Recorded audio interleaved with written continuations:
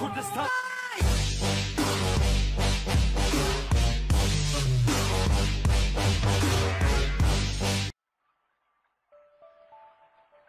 recent days, Turkey has, alongside their proxy army of Free Syrian Army, launched several attacks towards Rojava, some attacks towards the Kurdish city of Kobani. In recent years, Kobani have faced a lot of war. For a future video, we will talk about the present Turkish offensive towards it, but today, let's go back a few years and talk about the early Kobani war, when Rojava fought against the Islamic State. Don't forget to hit the subscribe button below and the ringing bell in order not to miss any of our future videos. Now, without further ado, let's go into the video. After the 2011 protest of Syria, a part of the whole Arab Spring, the Syrian President Assad, who faced both protesters but also armed insurgency, such as the early Free Syrian Army, retreated his troops from Rojava to defend the capital city of Damascus. Kurds saw their chance and retook part of Syrian-occupied Kurdistan, and YPG, the People's Protection Unit, established themselves in some cities of Rojava, one of them being Kobani. At the same time, a terrible organization called the Islamic State was spreading from the south. These terrorists would most certainly put YPG and the Kurdish people of Rojava under test, and in August 2013, the Islamic State gradually started to attack Kurdish-controlled areas around Kobani. However, it was a few months later that the real offensive started. The Islamic State advanced towards Kobani, and in a smaller matter of time, the Islamic State captured Sarin and other towns and villages around the city of Kobani. This trapped Kobani in a box, with Turkey behind them and the Islamic State all around them. The offensive against the city itself started 15th of September 2014. The Islamic State used everything from tanks, rockets and artillery in the direction of Kobani. Simultaneously, as they were attacking Kobani, they had already occupied around 50 villages around the area within 24 hours. Everything was going their way. Over 60,000 people fled from Kobani into Turkey. A large number of these were not allowed in by Turkish authorities, and Turkey got a lot of criticism for this. They were Kurds. That was Turkey's only reason for not letting them in. Don't miss out our exclusive special episode video about the relation between Turkey and the Islamic State, where we expose Turkey with pure evidence of concrete cooperation in several aspects. The links are in the description below. In September 2014, 300 fighters from the PKK joined the fight with the YPG against the Islamic State. Until now, around 39 ISIL soldiers, 27 Kurdish fighters and 50 civilians had been killed. But this was only the beginning. 26th of September, ISIS troops captured a strategic hill previously used by the YPG to target ISIS fighters. As ISIS flag was seen around the hill, this surely worked as a symbolic morality boost for the ISIS fighter and the opposite reaction for the Kurdish forces. The world was quiet, at least until ISIS advanced towards Houlair in the south and the execution of James Foley, which triggered US to start bombing the terrorist organization.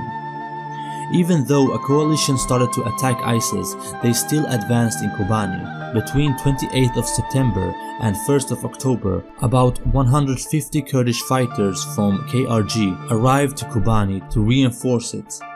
But this didn't stop ISIS. In the coming 2 or 3 days, the terrorists moved about 3 kilometers into the city. Until 4th of October, Kurdish forces, which were surrounded and pushed back, retreated into the city center, and ISIS captured the last outskirt village of Kobani. For the Kurds, there were no way out now. According to reports from this time, ISIL had at least 4,000 fighters directly participating in the siege of Kobani. During the offensive from ISIS, every other offensive in other fronts had been stopped in order for the terrorists to focus on this particular one.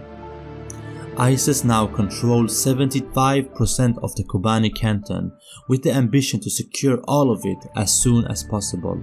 Reports and rumors of refugees being tortured, raped and murdered and mutilated in the hands of ISIS circulated, and men which were captured by ISIS were beheaded, including Kurdish women who fought the Islamic State. The next day, ISIS forces captured Kobani's southern and eastern entrances. By this point, the city were empty of civilians, which all had fled towards Turkey, either making it past the border or not. The following day, in the Battle of Mishtanur Hill, Arin Mirkan became martyred as the female YPG fighter broke into a ISIS stronghold, set off a grenade underneath a tank and killed herself alongside numerous ISIS fighters. The incident marked the first known case of a Kurdish fighter carrying out a suicide attack. Eventually, ISIS captured the hill and could now enter the city. This was the first time the terrorists entered the city itself. The terrorists were backed up by snipers, heavy machine gun fire and shelling from Mishtanur Hill. ISIS pushed forward and gathered more and more troops, now reaching 9,000 terrorists in the Kobani offensive. But YPG was no easy target. In one ambush as ISIS entered Street 48, YPG killed 20 jihadists at one time, making them retreat back to the closest checkpoint. But still, ISIS still advanced and could soon secure the city hospital and the Kurdish police headquarters on the western part of the city. Suicide trucks were used in both cases. The Kurds also managed to kill 11 fighters and capture 4 of them, but at this point, the Kurdish forces stood with the risk of running out of ammunition. ISIS now controlled around 50% of the city. In several cases, ISIS forces infiltrated Kurdish lines by holding up YPG flags and wearing YPG uniforms as they approached Kurdish front lines. This also misled coalition airstrikes, which couldn't differentiate between ISIS forces and YPG forces. Between 13th and 17th of October, the international coalition performed over 60 airstrikes, killing at least 50 ISIS fighters. The Kurdish fighters advanced and claimed retaking control over certain important areas. However, this would soon change as ISIL answered back. On 27th of October, ISIL released a propaganda video showing British hostage John Kentline. In this video, ISIL claimed to control most of Kobani city. The beginning of November was recognized as a turnaround in the war against ISIS, as YPG, instead of losing ground, started to regain it. Around 8th of November, YPG advanced in several parts of Kobani. 2 days later, ISIS called for reinforcement from other parts of Aleppo government to participate in the fight for Kobani due to heavy casualties from the battles. In 12th of November, YPG cut off a road outside of Kobani, which worked as a supply route by ISIL. The road connected Kobani with Raqqa, the former capital of ISIS. Between 16th and 20th of November, ISIS lost several checkpoints, retreated several attacks, lost over 35 fighters, including 2 high-ranking commanders named Abu Ali al-Askari and Abu Muhammad al-Masri. Until 25th of November, YPG recaptured both the cultural center but also the governmental square and the whole east of Azadi Yard. ISIL responded by launching several counter-attacks, detonating 4 suicide cars and explosive belts.